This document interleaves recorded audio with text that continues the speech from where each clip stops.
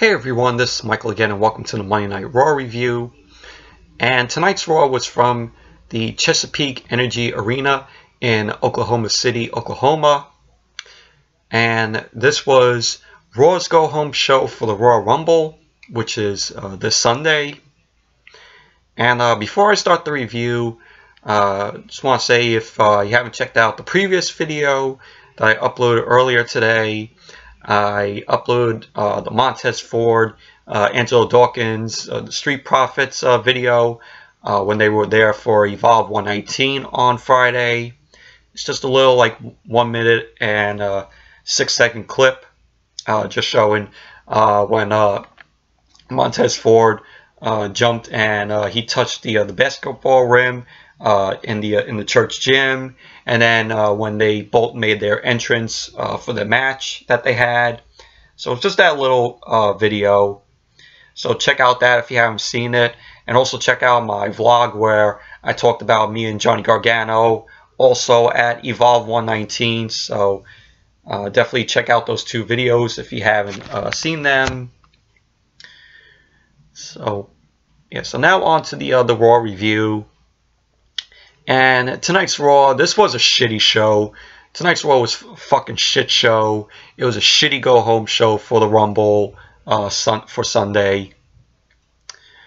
It just, all in all, it was a shit show. We went from a decent, good show last week, which was fun and entertaining, to this week, which was a shit show. So yeah, so let's get on with the review. So Raw opened up tonight. They did, a little tribute to Martin Luther King, since today is Martin Luther King Day. Very good tribute to Martin Luther King that they did. And then after that, we saw Brock Lesnar and Paul Heyman come out. And Paul Heyman, does this whole shit-tick thing where, ladies and gentlemen, my name is Paul Heyman. And so after he's done saying all that, he says, last week, Finn Balor pinned John Cena. And Heyman ended up saying Balor stepped up and seized the moment that Cena took the mic and said to Finn Balor that he believes in him, which we saw last week before Raw went off the air. And Heyman says the entire WWE universe has stood up to you inside that we believe in Finn Balor. And Paul Heyman says he believes in Finn Balor too. And he says he believes in Finn Balor too, and that Balor believes he will show up Sunday and do the very same thing, capitalizing on Brock Lesnar, also for the Universal Championship.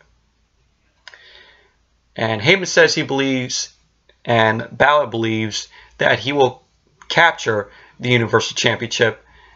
And he ends up saying this Sunday at the Rumble, Lesnar will turn Balor into a martyr and sacrifice by making us believe that Balor could conquer the Conqueror, which of course is Brock Lesnar, and also believe in what Balor takes for what Brock Lesnar has got for him. And Paul Heyman says the spoiler alert is even miracles can't fear Brock Lesnar. And Paul Heyman says this Sunday it will be Finn Balor on his back, looking up and saying, "Oh my God, I believe in Brock Lesnar." And so out comes Vince McMahon. Vince comes out, says to Heyman that the only way people can believe in this is, this could be like David and Goliath. And so Vince ends up telling the story, a little story about, David and Goliath, that. And Vince ends up saying Balor has his fans. And Vince ends up taking a shot at the Oklahoma crowd, the Oklahoma City crowd, saying if anyone in Hillbilly Land, can believe that, that Balor can beat Brock Lesnar, and the crowd ends up booing Vince, and he ends up saying if the crowd and the people believe that if Balor can beat Brock Lesnar, then we all believe in fairy tales. And so Braun Strowman ends up coming out. Braun Strowman makes his way down. Vince ends up saying to him, what the hell is he doing? What the hell is he doing out? And Brock Lesnar, is just playing with Strowman. He's just waiting for Strowman to throw a punch at him. He's like moving back and forth. Like Lesnar's ready for Strowman. And so Strowman is on the mic. He says last Monday was the worst night of his life because of Baron Corbin. He goes on to say that Baron Corbin, it was the worst night of his life because of Baron Corbin, because Corbin ended up costing him $100,000 and also his shot at the Universal Championship. And he goes on to say that last Monday was the luckiest night for Brock Lesnar. And Strowman says to Brock Lesnar, if Brock Lesnar still holds the Universal Championship after Sunday, he will be waiting for him. And so Finn Balor ends up coming out. Finn Balor says, "Oh, same old, next week, same old Raw." Same old Raw, because he goes on to say that Braun Strowman's out doing his things. Meanwhile, he was the guy, he ends up saying he was the guy who ended up being 3 other superstars last week, including John Cena. And when Balor ended up saying, "Oh, same week, same old Raw," I applauded. I applauded Balor for that, because, even he agrees that, oh yeah, we say another week and same old Raw, where we get, 15, 20-minute promos, segments every single week to open up Raw. See, even Balor knows it. And Finn Balor says he earned his opportunity to face Brock Lesnar, and he says to Vince that Vince knows he can't beat Brock Lesnar. And he ends up saying that, he thinks he can beat Lesnar. And Vince ends up saying he doesn't believe in fairy tales. And so Balor says at the Rumble he will beat Brock Lesnar and reclaim his Universal Championship. And so Brock Lesnar steps up to Balor. Strowman ends up interrupting. He ends up saying he knows he could have beaten Brock, and he doesn't know if Balor can. And so Strowman says, well, he better beat Brock Lesnar. That Finn better beat Brock Lesnar. And Balor ends up thanking Strowman for the support, and he ends up telling him to keep his nose out of his business, because he's going to do something Strowman's never done, and that is to beat Brock Lesnar. And so then we see Brock Lesnar leave.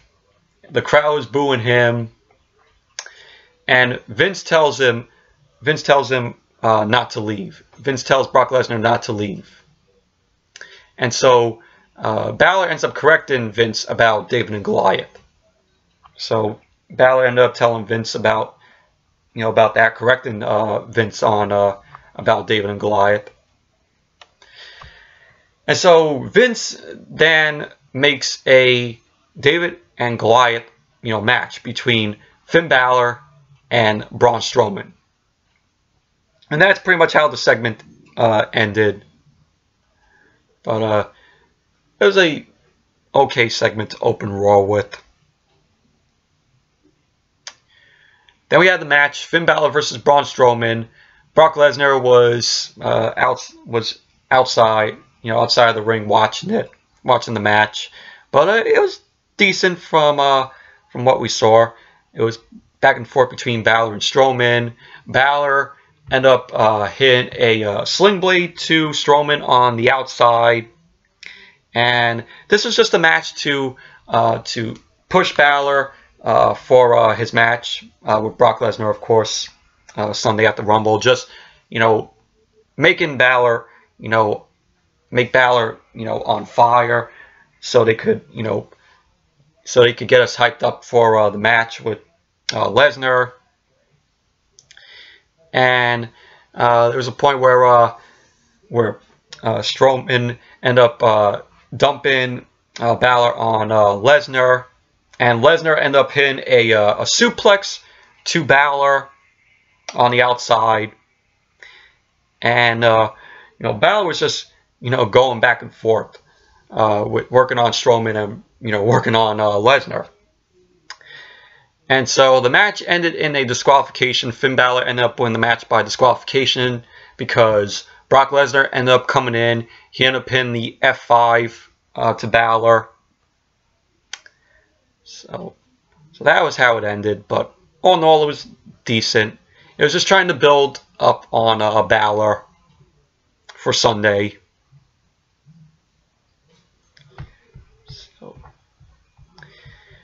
Then we had Lio Rush and Bobby Lashley come out. Rush says Lashley is better than Dean Ambrose and Seth Rollins, and better than everyone in the locker room. He goes on to say that they both didn't come out here to issue an open challenge, and that Bobby Lashley is a professional fighter, and that they are doing it for the money. He says Lio Rush says they came out, that they both came out tonight to celebrate. And so Lashley steps on a pedestal, because there was a pedestal in the ring. And it was just for Lio Rush to put the Intercontinental title around Lashley's waist. And then Apollo Crews ends up coming out, interrupting their celebration. So Apollo Crews comes out, gets on the mic, congrats Bobby Lashley on winning the Intercontinental Championship. And Apollo Crews says that nobody paid to see him pose, and they don't want to see him compete. And he says, how about if him and Lashley lock up, meaning have a match?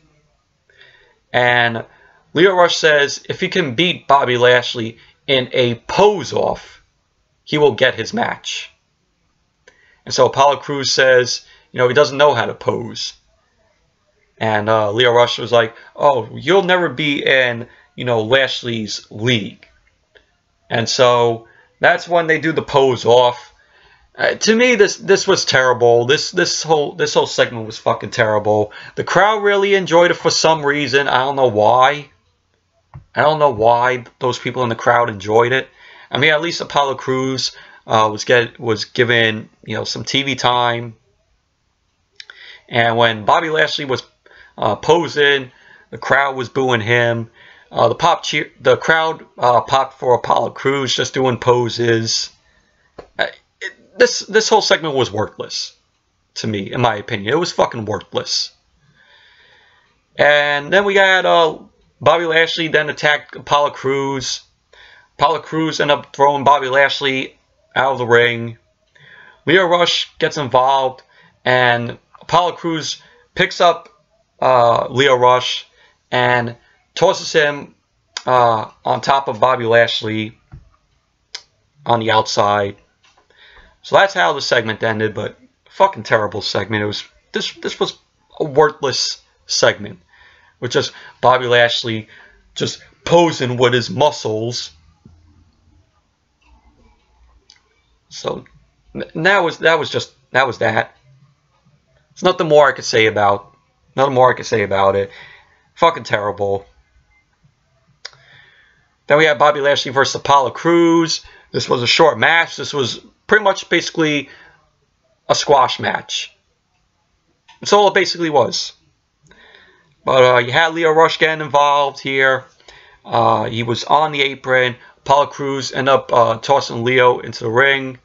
And it just gave Lio Rush advantage so Bobby Lashley could come and spear Apollo Crews. And that's what Bobby Lashley did. Bobby Lashley won the match by spearing Apollo Crews, while Lio Rush was still hanging on to Apollo Crews.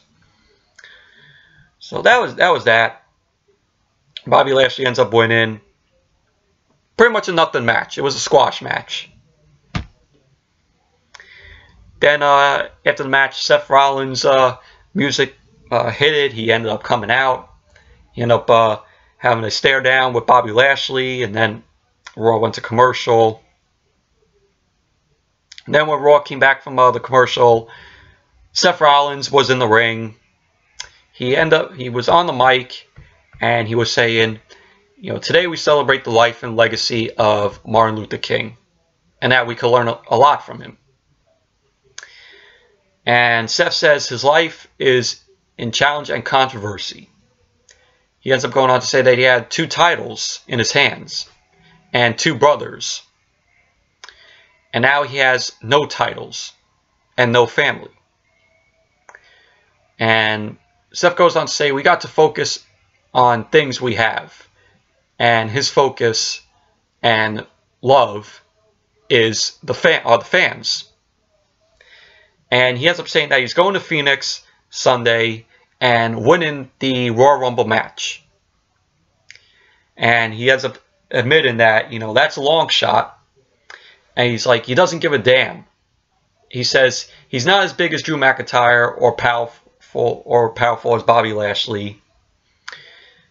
And Seth says when the dust settles in the Rumble match, there will be one man headlining WrestleMania. And that is him. And so out came Drew McIntyre. He says to Seth that he's going to kick his head off and beat him tonight. And he says he is an honest man. And he's not going to stand by as, Seth lies to himself and the people. Because he says to Seth that there is 0 chance that he is going to win the Royal Rumble. McIntyre says to Seth that he hopes and prays they are the last ones in the Rumble when he throws Seth over the top rope, and the ring announcer says the winner of the 2019 Royal Rumble is Drew McIntyre. So that's how the segment ended. And then we had the match when Raw came back from the commercial. Seth Rollins versus Drew McIntyre. We saw them go at it many times before. So there's nothing new. I mean, it was a decent match though. But, it's one that we've seen many times before with them. Seth Rollins ends up winning the match. He ended up rolling up Drew McIntyre for the win. So, all in all, it was a decent match. But we've seen them go at it many times before. Then we had the Revival backstage. A lot of news came out about the Revival. News broke out, I think it was on... Sorry about that, but I was saying there was news about the Revival that came out last week. I think it was on last Wednesday, where the Revival are unhappy in their position in WWE. And they basically wanted their release from WWE.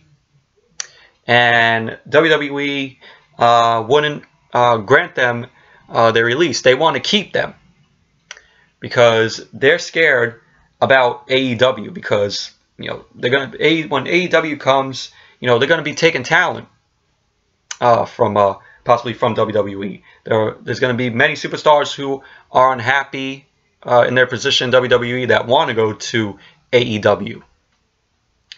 And because of that, because of the Revival want their release from WWE, WWE wants to keep them, and they want to give them a push so that they won't leave. That's basically what it is. That's basically what they're doing with the Revival. But, you know, at this point, the Revival should just walk out of WWE. Pull a Neville, like how Neville walked out of WWE. The Revival should do that. And then go to AEW. I tell you, if the Revival goes to AEW, we will finally get their match versus the Young Bucks. Because, you know, they said, you know, the Young Bucks tweeted out, you know, they wanted to have a match with the Revival, and if the Revival walks out of WWE and goes to AEW, that match will be official. We will finally get to see the Revival versus the Young Bucks. So yeah, so the Revival's there. Vince McMahon is there. They tell Vince they want another title opportunity. And they want a special guest referee. And Curt Hawkins is there. Basically, he wants to get into the Royal Rumble match. Vince McMahon says to him that he lost too many matches to be in the Royal Rumble match. So Vince ends up making Curt Hawkins the guest referee for the Revival's tag team title rematch. So yeah, and Vince has the nerve to say, "Oh yeah, you know, I like what you guys do." He basically tells Revival, "Oh, I like, you know, you guys are." Sorry about that, but I was saying in this segment, Vince McMahon ends up telling the Revival that he likes their work, and I'm like, Vince, if you tell the Revival if you say to Revival that you like their work, why are they not the Raw Tag Team Champions? Explain that to me. If you like their work, why are you putting them facing, the Lucha House Party like fucking 5 times? Can you explain that? Likes their work. Yeah, okay. Okay, Vince. You like their work. If you like their work, you'd be booking them in good tag team matches. Not shit with the Lucha House Party. Come on, Vince. So yeah, so that was the backstage segment with the Revival and Vince. Then we had Dean Ambrose end up cutting a promo saying, you know, Seth quoted Martin Luther King, and he has a message to Seth Rollins and Bobby Lashley that he can't wait to see them in the Rumble match, and he's coming after them. Ambrose goes on to say 2018 was not his year, and that he spent it in the hospital, and he owes it to himself to win the Rumble, and it will be his moment, and that he owns the road to WrestleMania.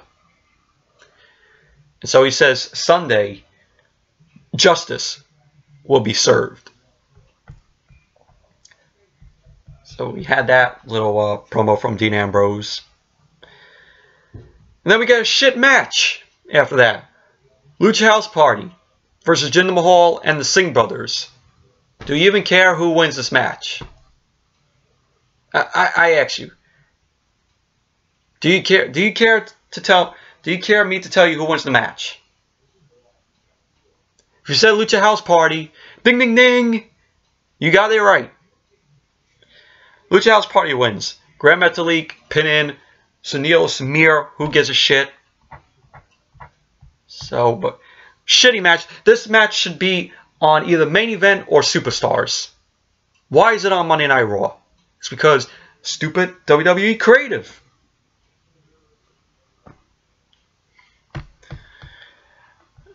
This was a who gives a shit match. Like, who gave a shit? Then we had EC3 was shown flexing his muscles. Dana Brooke was there just talking to him about, you know, fitness shit or whatever. Fitness questions. Who gave a shit? So then we had Elias. He was out there saying 2019 is going to be an incredible year after he wins the Royal Rumble. And it's not going to be an easy road. He says tonight he has written a song, which Baron Corbin then interrupts him. And Corbin ends up telling Elias to please stop talking. And then we all just, we hear the crowd booing Corbin loudly. Sorry about that, but I was saying, the crowd was booing Corbin. Corbin ends up saying to the crowd to shut up also. And Corbin says to Elias that last week he ratted him out to Strowman, and that he almost got him killed. Strowman almost got him killed. Or well, let me rephrase that. Elias almost got Corbin killed. And Corbin says Vince was right, saying there was a bunch of hillbillies in Oklahoma, which also the crowd booed at him for. And Corbin ends up saying he's going to put Elias in his place. Elias says Corbin can't do that because he is not the acting GM anymore. And Elias ends up telling a crew guy to cut Corbin's mic off. So Corbin's mic ends up getting cut off. Elias ends up singing. Corbin ends up he ends up singing. Corbin interrupts his performance, and do we really need to see him take on Corbin again? Like, that's what he was singing. He says Corbin needs to shut his mouth, and nobody cares about him. And he ends up saying, oh, why is he still wearing the vest since he got fired? And Corbin ends up rushing into the ring. Elias almost hits Corbin with his guitar, and Corbin ends up rolling out of the ring, retreating from being hit by Elias's guitar. That's how the segment ended, but same old shit. Same old shit with Elias. Then we had Baron Corbin versus Elias. How many times we saw this? It was nothing new, nothing special, nothing great. Baron Corbin got the win with the end of days, and that was that.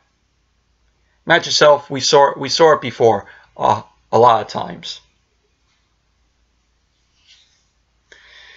Oh my God. Then we had Alexa Bliss come out for a Royal Rumble edition of Moment with Bliss.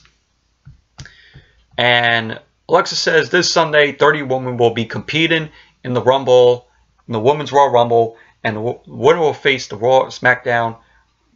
Will face the Raw SmackDown Women's Champion for Women's Championship, or the woman who holds both the Raw and SmackDown Women's Championship at WrestleMania.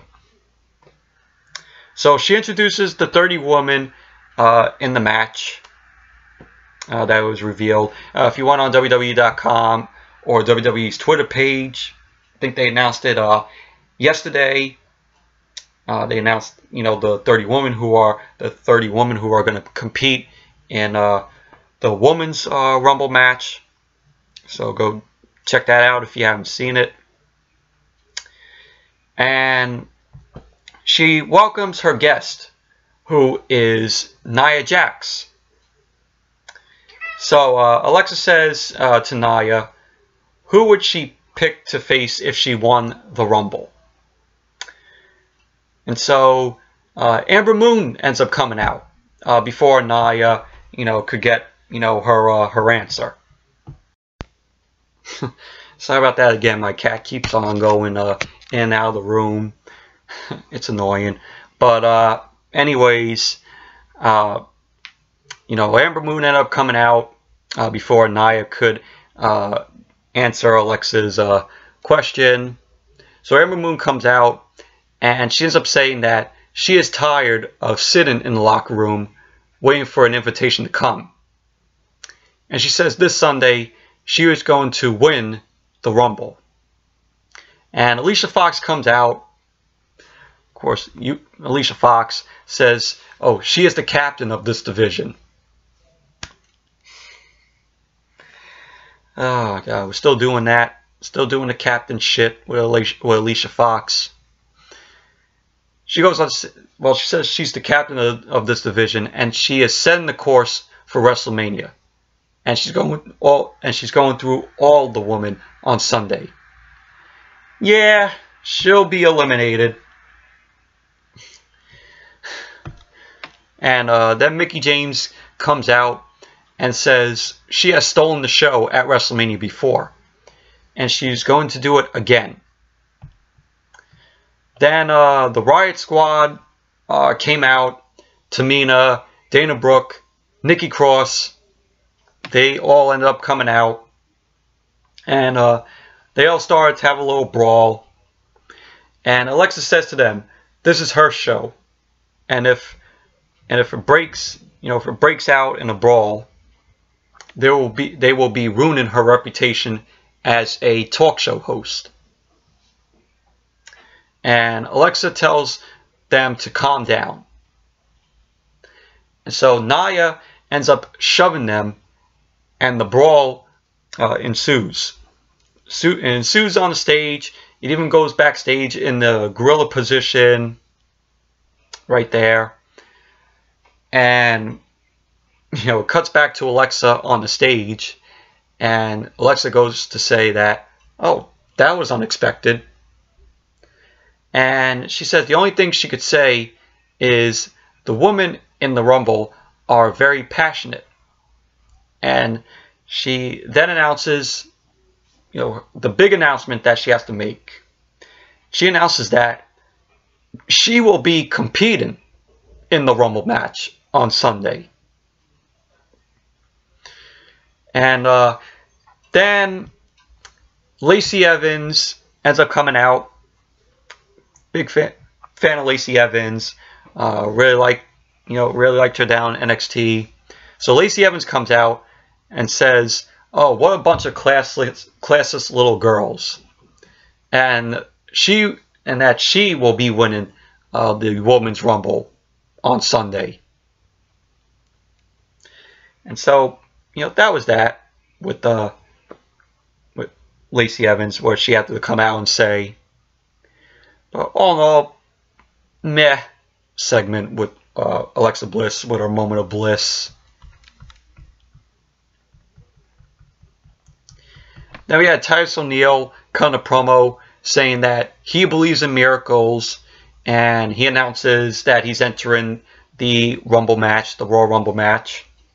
And what was funny was a crew member ended up walking on as Titus was cutting his promo, and then walked off. It was pretty funny though, because you saw Titus get pissed at that. And then after that we had Heavy Machinery versus the Ascension. Heavy Machinery, Otis Dozovic and Tucker Knight versus the Ascension, Connor and Victor. And this was a short match. I mean, Heavy Machinery, this was their Raw. This was their in-ring Raw debut. So it looks like they're going to be on Raw, Heavy Machinery. And they end up winning the match. Well, not surprised there. Heavy Machinery wins. But Heavy Machinery, they're used possibly for this, and then they're going to be put in more matches, and then they're going to be put on the sidelines and hardly even used. That's how I see WWE That's how I see WWE using Heavy Machinery. I know that's what they're gonna do. Sorry about that again, but I know that's what they're gonna do with Heavy Machinery. WWE is going to put them in matches and then not use them and keep them on the sidelines. That's what they're gonna do. They're gonna keep them in catering. So yeah, I have no hope for Heavy Machinery and what WWE is gonna, how WWE is gonna use them. Then we had Chad Gable and Bobby Roode versus the Revival for the Raw Tag Team Championships. Curt Hawkins, special guest referee. I mean, meh match. Pretty shit match in my opinion. If you say Chad Gable and Bobby Roode win, congratulations, you are right. Chad Gable, Bobby Roode win. Still retain the Raw Tag Team Championships. Gable ended up pinning Scott Dawson. There you go. You know, there was a point where it looked like that the Revival was going to win the match, but Curt Hawkins ended up saying, "Oh, you can't do that. You can't do that." You know, with then you had Dash Wilder holding Scott Dawson's foot on the bottom, and Curt Hawkins, you know, saw that. Scott Dawson held on to Gable's tights, and Hawkins saw that. So yeah, so much for the big push that they said they were going to get the Revival. If I was the Revival now, I'd be walking out, be doing a Neville, walking out of WWE, staying out of WWE until the contracts are up, and then signing with AEW. But I feel bad for the Revival. I feel bad for both Dash Wilder and Scott Dawson. They should have been Raw Tag Team Champions already. No, WWE wants to fuck with them. You could tell right here that you could tell by all the matches they put the Revival in with the Lucha House Party and the other shit that, you know, they put the Revival in. You could tell that they hate the Revival. These guys were two-time NXT Tag Team Champions. They come up to Monday Night Raw, and they book them like shit. All that hard work that Triple H did with them in NXT, it was all down the toilet when the Revival made their Monday Night Raw debut. Oh man, all that hard work that Triple H did with them down in NXT. I can't believe it. How do you fuck up the Revival? So yeah, so moving on. Charlie Caruso interviewed Ronda Rousey about her tag team match tonight. It was Natalya and Ronda Rousey versus Sasha Banks and Bayley. And Ronda says she's been thinking and trying to figure out any reason why she might owe Sasha Banks an apology. And she says she ended up coming to the conclusion that she doesn't owe Sasha a damn thing. She says she's been nothing but respectful and has gotten nothing but resentment in return. And Ronda says if Sasha is the best, if Sasha is the best, where is her desire to prove it? She ends up saying she's too busy traveling the world like a boss, that she can't be champion. And so Ronda says at the Royal Rumble, she's going to show her that. She's going to show her that she's boss. That she's the boss's boss. And the Raw Women's Champion. So that's when Ronda made her entrance. And, you know, before the match, Sasha Banks ended up getting on the mic, and she ended up asking Ronda, who the hell does she think she is? So Sasha gave her own credentials and says she did all that while Ronda Rousey came in and got handed everything. So, you know, Sasha was like, oh, I'm a 4-time Raw Women's Champion. I competed in the first ever women's Hell in a Cell match. So she ended up saying all that to Ronda. And that's what she said, you know, to Ronda, that she came in and got handed everything. And so Sasha's like, oh, you want to talk about desire?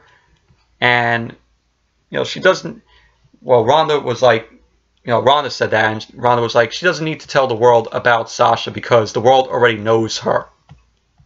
And that she earned her opportunity by making, Sasha ended up saying she earned her opportunity by making Nia tap out.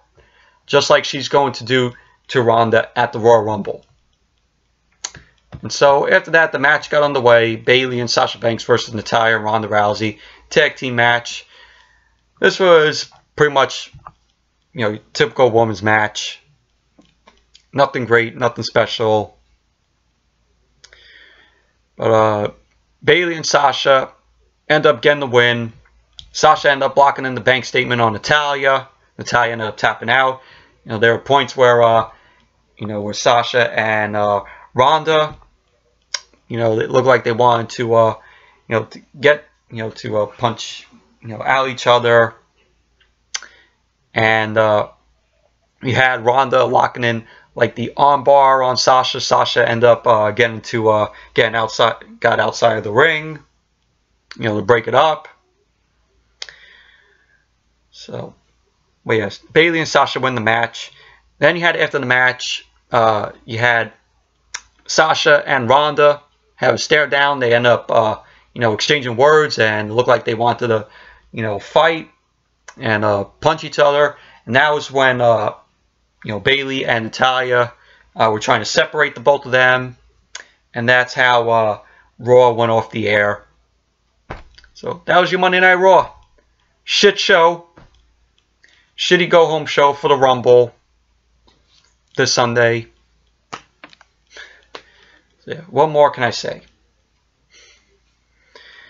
So, yes, anyways, that's it for my review of tonight's edition of Monday Night Raw.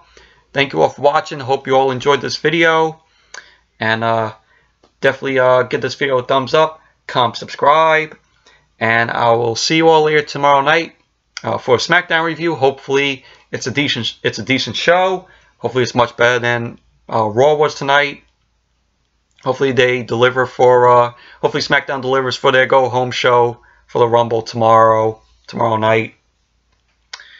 So yeah, so until the SmackDown review, I'll see you all back here tomorrow night. And don't forget, like I said, if you haven't seen the previous two videos that I uploaded, which was my vlog of me talking about meeting Johnny Gargano at Evolve last Friday, and you know, the Street Profits video. If you haven't seen both of those videos, go check them out. So I'll see you all back here tomorrow night for the SmackDown review.